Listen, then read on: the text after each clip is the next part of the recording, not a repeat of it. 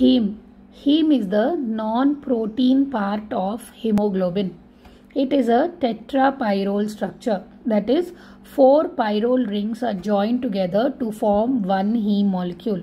Now this is one pyrrole ring. Now 4 such pyrrole rings are joined together by methynyl bridges. The 4 pyrrole rings are joined together by methynyl bridges.